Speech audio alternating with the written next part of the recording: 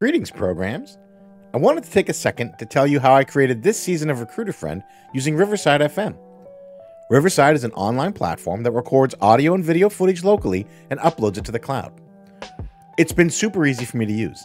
I set up a studio on the website, I send a link to my guests, and that's it. In over a decade of podcasting, finding out post-recording that the audio or video quality was bad was my biggest complaint.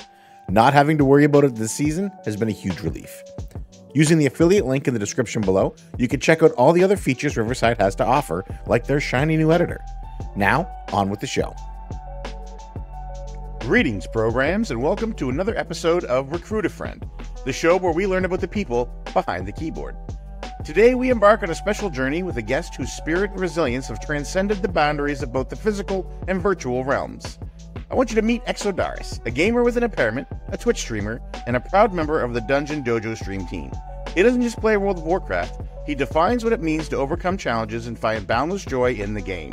Today, we'll delve into his journey, exploring the highs and lows, the triumphs and tribulations, and shining a spotlight on the vital topic of accessibility in gaming and content creation. Exodarus, thanks for being here. No, thank you, and hello everybody. How are you all today? Wow, what a magnificent intro. I couldn't have written anything about myself. That was, you're going to make me blush. Oh, thank you so much. I didn't write it either. ChatGPT is a very good friend of mine. Okay. I would say they're the top producer for the podcast. Fantastic. I love that. Yeah, it's great. So I want to jump right into it, Exo. And is it okay if I call you Exo? I've seen other people. Yeah. Cool. So I want to jump right into it. How did you first find your way to the World of Warcraft? Oh, I found my way into World of Warcraft, and it's a little bit of a story. So I was your stereotypical Call of Duty 4 console gamer for many years, and my mum brought home a copy of World of Warcraft, and she said, you should get into this, be good to socialise, and, as your normal teenager would do, you turn your nose up here and go, oh, I don't want to play that, Mum, that's for nerds. And, well, the curiosity got to me slowly over the summer of 2006. And here I am since. Well, I was proven wrong, and my mum was right all along. That is a long time. You've been playing since 2006. Holy smokes. Yeah, I wouldn't say what was your first character that you made? Ooh, what was my first character? So my first character was a Tauren hunter, stereotypical hunter. Okay. I like the look of the big kind of Minotaur-looking characters, but that kind of got pushed aside, because what was really good about my journey into World of Warcraft is I had a carer that was the same age, and over that summer, we kind of we went into it together, which was kind of an experience. So we went in Alliance, and I played a human mage, and that was my first kind of leveling experience, was this duo going from console gaming to fantasy World of Warcraft over the summer, and it just kind of transpired, really. Very cool. So console gaming obviously is very different from PC gaming. You go from using a controller to a mouse and a keyboard. What was that transition like? So I've got very limited movement in my hands. So for many years, I played with just a mouse, and I was, some people are going to be like, "Ooh, I am," and I was that clicker. But I have, over the years, developed my own method of playing World of Warcraft. So in my left hand, I play with an Xbox controller, which is remapped as a keyboard, so it's not actually a controller. And then in my right hand, I use my mouse. So I use a kind of weird hybrid setup. I like that. Does Warcraft? I know recently they added some more additions to allow keyboard or mouse, controller support in game. Is that something that you're able to make use of, or do you have to use like a third-party software to remap those? So I've always used a third-party software called Xpadder. Okay. The stuff that Blizzard have put into the game, I haven't really been able to utilize. I don't think a lot of it's actually been completely pushed through to the live servers yet. There are add-ons for full control support, but I have heard of cases where people have been banned for using third-party controllers. So there's this kind of this limbo as a gamer with an impairment of what you can and what you can't do with Warcraft, which is a bit worrying, because there are people out there that are going to exploit, accessibility options, but there are people like myself and that do need these tools and add-ons to be able to enjoy the game. Right. Yeah, that's wild. It's unfortunate there's bad actors that would take advantage of things that accessibility features allow us to do. Because it means potentially that we just don't have access to them. A lot of games. Yeah, that's crazy. So you started off, you go ahead. Yeah, there's a lot of games that unfortunately have a lot of accessibility controls that do get exploited. A couple I can think of is Call of Duty on PC with their controls support. Okay. That actually, if you play with a controller, it has like an assist, an aim assist. And there are some other games as well. Okay. There's a recent one that came out, Forza Motorsport, which is brilliant for accessibility. But effectively it makes you be able to drive the car around the track without pushing any buttons. So people have took that, and they've been doing the old elastic band trick and leaving their car go around the track for overnight and reaping the rewards. Oh. Yeah, sneaky. That's greasy. Yes. Do you find the trend in gaming is leaning more towards making sure that games are accessible, or for all gamers, different types of gamers, or do you find that it's still too slow, the movement of the industry? It's getting better, and there are developers that are better than others. I must say there is if I had a hat on that I could virtually kind of flick off, I'd tip it off to Blizzard, because they are doing a very good job of their accessibility options at the moment. The main thing in gaming at the moment that I struggle with, and I don't understand why games don't do it, is the ability to turn off either keyboard or controller support, just so you can map whatever you want. A lot of games have their own built-in control schemes that you can't overwrite and change. So if you can't reach a button on your controller, that's tough luck, unfortunately. Which is an easy fix. Like, it's a very simple thing, and that would be my biggest thing that I would go out there and scream at game developers the best they can to tell them to do.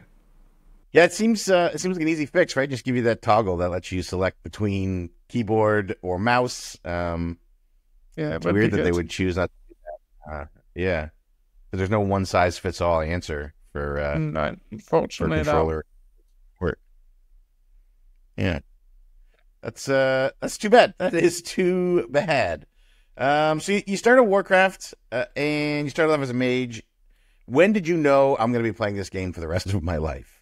Because Wow. 2006 was a long time ago, sir. So 2006, okay. So the only real time that I took off from World of Warcraft was when I was doing a lot of exams. And these were like, I'm not sure what it's like where you are from in the world, but in the UK, what we do is we have our final school exams, and then you can go on to like 2 years of harder exams at college. So that kind of time period was I needed to knuckle down and study, because that's it. Once you've done that, you can go on your way to the world, wherever you want to go. But after I did my studies, when I said about 18, I got the itch. I got the itch to come back to World of Warcraft. This was around Cataclysm now, from what I can remember. And I had that itch. I was like, I really want to get back into this. Okay. I think that was probably that point where I was gonna. I was sucked. I was sucked in, and that was it for me. And here I have been ever since. You know, we've been through the tribulations of Shadowlands. We got through it, and I'm still here. Yeah. So Yeah, Shadowlands was a challenge for a lot of us. Yeah. Yeah. So everybody sort of engages with the game in different ways. There's collectors, there's pet battlers, raiders, M+ers, PvPers. Where do you sort of fall on that spectrum of how you engage with the content the most? I am a paint splatter of a WoW player. I kind of spread myself everywhere. Now, probably my biggest love is mounts. I love mount collecting, but I will only collect the mounts that I actually want, if that's a thing. I'm not one of these people that will push to get every mount in the game. It's a bonus if I get an extra mount, and it's like, whoopee, yay. That's one step done. But I do like guessing the mounts that I want. Transmog as well. I do like a good transmog. Raiden. Do you have like a Raiden's favorite mount story? What would you say is your favorite? My favorite. What would you say is your favorite mount that you've collected? That probably finally getting Invincible in 2015. Oh, nice. Nice. So that's a long time. Were you farming him every week from? Yes. Yeah. So after the mage, as soon as Wrath came in, I was one of those people, you know, that fully took on the Death Knight mantle, and that was it. And that's where the name Exodarus came from. That was the name of my Draenei Death Knight, because I wasn't invented with names, so I just put an S on the end of Exodar. Not very inventive. I never noticed that. Yeah, not very inventive. But I love it. I was just like, yeah, that'll do. That'll do as a name. That still is the name of my Death Knight now, but it's actually a Tauren. So it doesn't quite fit, but the name's carried on. But yeah, getting Invincible after living the Death Knight dream for that many years that was the favourite mount story, I reckon. Nice. It's a big moment. You don't have to watch that RP every week anymore on the Arthas fight. That's a relief on its own. Oh, I know. It feels so long, though. I mean, we're talking 9 years now. 9 years, that feels like an eternity. Yeah. So you were mentioning raiding there as well before I jumped on top of you with the mount question. You raid also? Yeah, I do raid. I have raided, I want to say, up to a mid-mythic level. So that's not bad, you know. If I could hold my little hands up a bit. I think that's pretty good for someone with the difficulties that I suffer. And it's, it's always fun out DPSing some people that obviously have full range of movement. It's quite satisfying to tell them that they just got defeated by a little guy with backwards hands on a mouse and an Xbox controller. But yeah, created my own input solution, and I've beaten you. Yeah, pretty much. Yeah, mid-mythic. I've taken a wheel back, so to speak, now, and I'm doing a bit more just casual curve to play other characters and just relax, because you just don't need to go into mythic now. The guild I'm in now, Complex Unity, we had just a group of friends that enjoy playing the game, and we just thought, we all do mythics, we all do like 20s or above. You don't need to go into mythic necessarily. I mean, you would go in there for what? 6 item level on trinkets? Couple of trinkets? That's it. Yeah.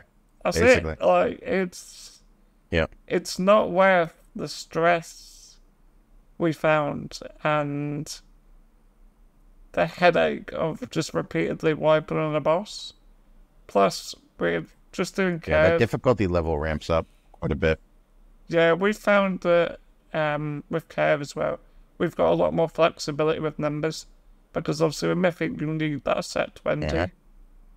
And if you're missing someone every a week because of sickness, you're kind of stuck. So, we're chilling. We're doing Mythic Plus, doing mount runs. We're enjoying the game for what it's worth, and I think the general morale within our team has been a lot more better and a lot more humble than we were getting quite stressed in like Shadowlands and stuff. So it's definitely been for the best. And I don't mind. I don't mind raiding once a week. It gives me the rest of the week to, farm mog, farm mounts, and all that. So that's fun. Play some other games. Transmog is the real end game anyway. Yeah. The good thing is about my guild is we're not just a World of Warcraft guild. We are like a group of friends and gamers, and we just kind of sit on Discord daily, play other games, but it's all stemmed from World of Warcraft, which I think's a beautiful thing, because that's what's brought us all together as a friendship group. But we still do other stuff together. The good thing is we've had a marriage in our guild. We've had general meetups, and it's just nice. The fact that a group of gamers that have come from World of Warcraft are able to be friends outside of World of Warcraft and bond and do other stuff, which is nice. Yeah, you love to hear that stuff. Speaking of not just World of Warcraft, you don't just play World of Warcraft. You're also a Twitch streamer and an event caster. How does that journey start? How did you? At what point did you wake up one morning and be like, you know what, I'm gonna go dominate Twitch now? Oh, so my Twitch story is an interesting one. So me and a group of friends, we started up some YouTube channels together. We started doing videos, and they were good videos. But what I was finding on my end was the content that I was trying to record. It was bad. It was so bad. It was horrendous. I am no editor by any means, and I just kind of steered away from the editing. And a friend of mine told me about a website called Justin TV, which obviously was the pre-Twitch era. Yeah. And I started watching a gentleman called Solar Poppin', and honestly, I found him hilarious. I was staying up till like 4 o'clock in the morning in the UK here just to watch, obviously, the stream in America, just get up to the shenanigans and stuff. And I was like, you know what? This is fun. So that happened, and then a guild I was in then called Without Doubt, I was raiding with them, and a couple of their players were like, so, how do you play? And they kept asking, I was trying to think of a way that I could show them. So I was like, oh, I know what I could do. Why don't I just do a stream for them? So they can kind of watch me as a guild, just play and just see what happens. And I did, and I've been streaming ever since. So yeah, that's been that really.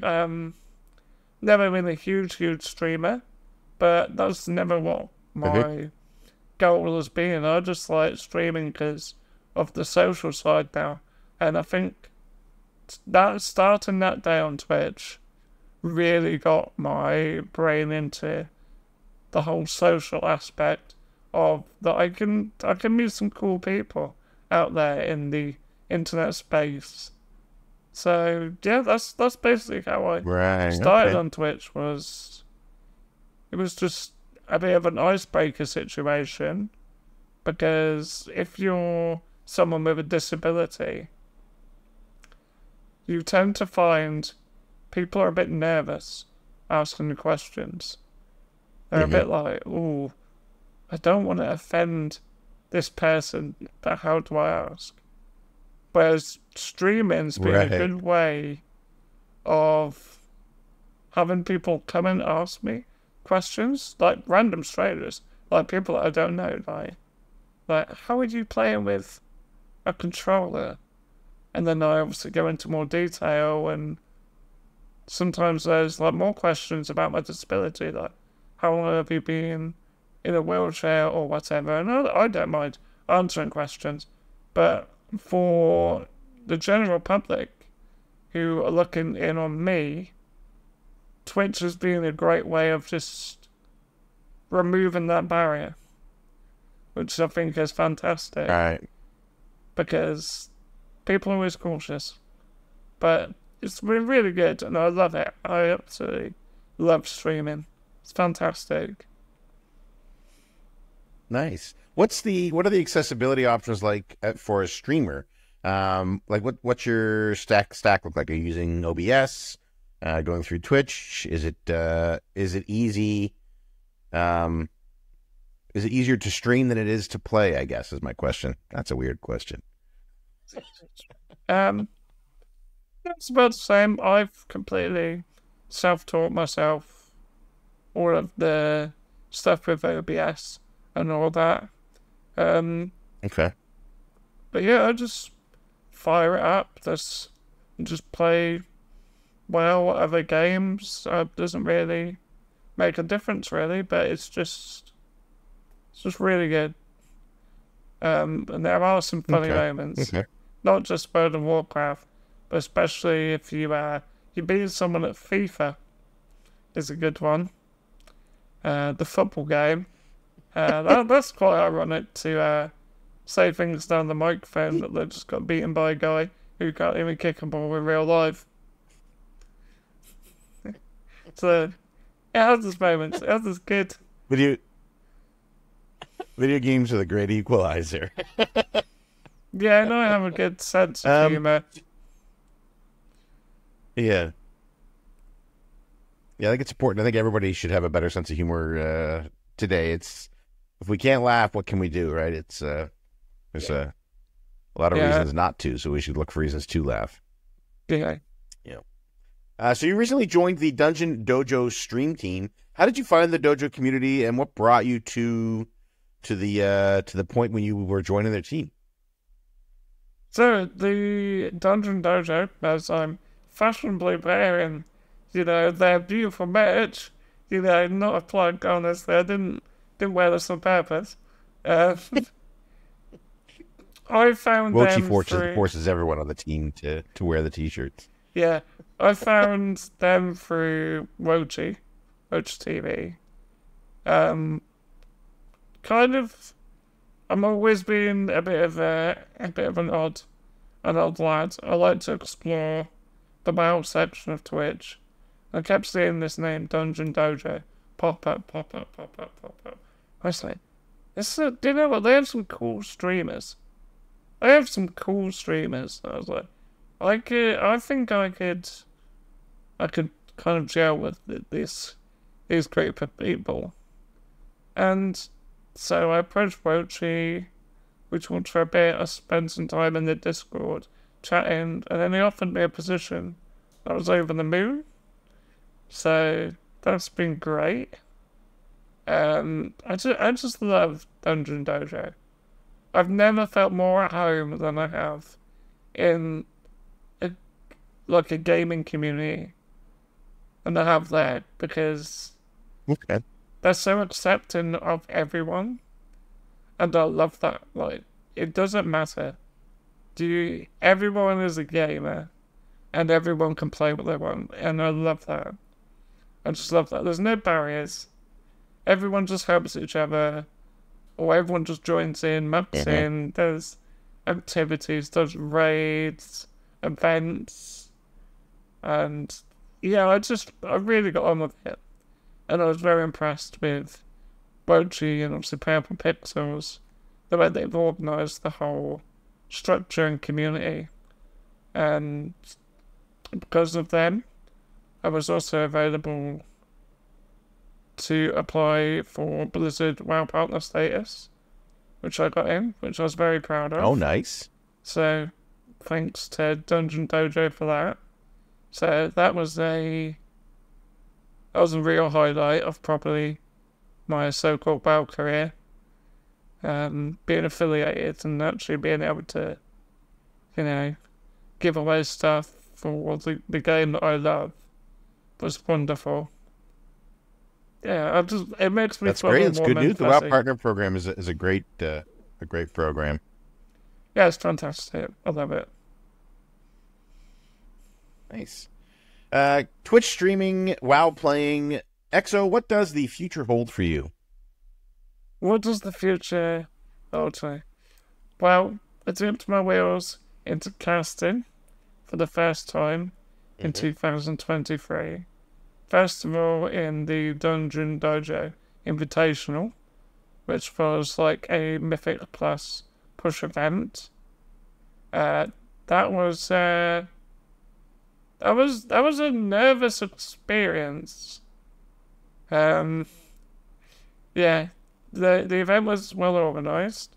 I believe, from what my memory can remember, I think somebody went sick on the opening day of the event. So, little old me, I had to open the event with no experience, very little prep, and only my own brain's production quality on setting up green screens and fancy alerts and stuff. That was taxing, but I tell you what, it was worth it, because the feedback I got from opening was phenomenal. And yeah, you could tell I was nervous in the vault. You could tell I was nervous. I had no experience. I was opening the event and I was a bit shell-shocked, but every single person that came and watched and joined in and chatted, there was not one negative comment. And I think that is pure, and it's just nice. Lovely. There was not one single... No, everything was positive, and that's just a lovely atmosphere to be in. And that kind of reassured me and uplifted me and gave me, that push for the rest of the event and for the MCAS that we did during the DDI, which then transpired. I then got asked to cast for the Race to World First, which was fantastic, which is more my kind of speciality. because I'm more of a Raiden than a Mythic Pluser, I would say. I do Mythic Plus, but Right. I do it because I have to. I don't do it because I necessarily enjoy it as much. So the Raiden thing was really, really good, and I absolutely loved it. There were a couple of key moments during the race to world first casting that I did that really actually made me a little bit emotional. Was casting for the guild Undaunted. Undaunted are a group of gamers with hard of hearing loss, or deafness, that completely raid with no comms apart from typing and the ping system and their many weak auras, and that touched me so much. Watching them play and their passion was fantastic. And now I'm actually... Yeah, they're a great bunch. Because of that event, I am now helping them with some graphic design and stuff. Because I reached out to them and I said, look, let me help in any possible way. Just give me something. I will do anything to help out. Because that guild resonated with me so much, and I was like, look, oh hell, this is fantastic, and anything that I can help with that you don't need to get done outsourced, just ask me and I'll do my best and we'll do stuff. So that's been great. So I've been helping out with their stuff, doing stuff on their European guild and getting involved with their community, which was great because although I have a different impairment, I feel like also being in that same kind of bracket, I can I would love if somewhere in my very small brain, if there's something that I can help one of their players out with regards to accessibility, that would make my day. So that's been really good. So hats off to Dungeon Dojo. It's awesome. They've really pinged me off in many directions and really helped me grow. Sounds like they opened a bunch of doors for you, too. It did. It did. And I can't thank Won't and Purple enough because I wouldn't be sitting here without them, really. And I wouldn't have the confidence. I love it. They've really brought me up my shell, I feel. Yeah, they do really. The dojo excels at building people up. I think it's one of their best qualities is that they have that ability to lift us. A rising tide lifts all ships. Yes. Yeah. Hey, sorry to interrupt, but I have to tell you about this season's sponsor. Ember Creative is a studio and agency dedicated to making life easier for streamers. They've helped me shape Recruit a Friend through brand design, video editing, and social media management. But they do so much more than that. Literally anything you need. If you're looking for a team capable of diving deep to help you achieve your goals, however big or small, call them. Also, they're fairly tolerable human beings. Ember Creative. Content ignited. Exo, we end every episode with a 10-question Recruit a Friend questionnaire. If you are ready, sir, I would like to ask you those questions. Absolutely. Sure. Question number 1. What is your favorite word? Luminescence. Oh, I like that. Yes, it rolls off the tongue. Very nice. Yeah. I've been thinking about this. I've been listening to your previous podcasts. Trying to figure the good ones. Question number 2. What is your least favorite word? Sandwich. I don't like sandwich, the word. Really? I don't like the word sandwich at all. I really don't like it, honestly. It makes my teeth grind just thinking about it. I don't know. I think it's because it must be a UK thing. When you go to the beach as a kid and you have sandwiches, you literally always get sand in your sandwiches.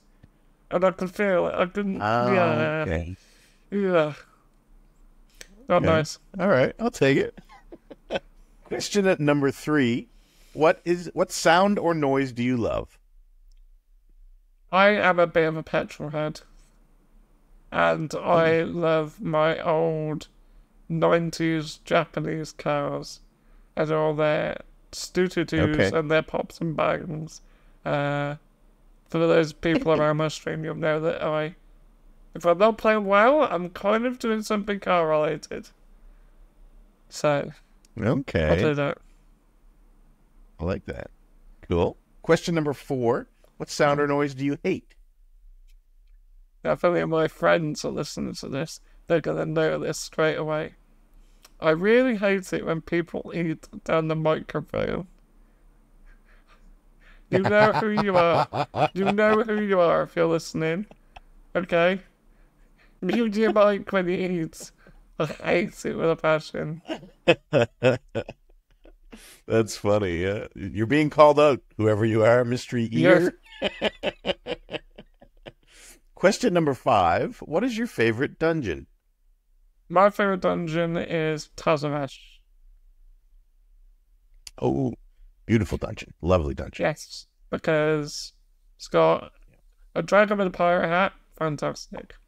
Perfect. Mm-hmm. And I love the boss that you fight with the instruments. I think that's great. The little band boss. Yeah, that's a fun fight too. Yeah. Yeah. Question number 6. What is your least favorite dungeon? Shrine of the Storm. Ooh, you don't like snapping mobs into teacups? Yeah? No. I do not at all. I just don't like anything about that dungeon. Question number 7. That's a very popular answer, by the way. Question number 7. What is your favorite curse word? Okay, I don't know if I can say it.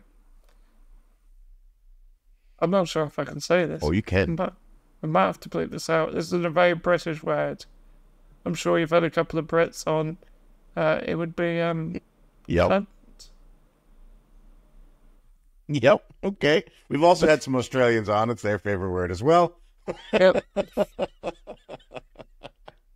Yep. All right. Question number 8. What is your favorite raid? Battle for Desire. That's a very thematically fun raid. There's some good bosses in there. You've got King Raskatan. You've got... It's not a very good boss, but it's a cool boss. Mechatalk. Obviously, you've got Jay there, and my personal favourite was Opulence, the way you split into 2. I love that fight. Yeah, it's a fun one, too. Yeah. Excellent choice. Question number 9. What is your least favorite raid? This might be unpopular for some people. My least favourite raid is the Bastion of Twilight. Oh. Why? I think just generally I was looking through the raid journal before and I was thinking there's only one boss in there, Show Girl, and the rest of them are a bit meh. The whole aesthetic is not very nice. The trans one is not very nice. And it was the first raid, and let's be honest, first raids aren't usually, apart from Castlefree, the best. Yeah. Okay.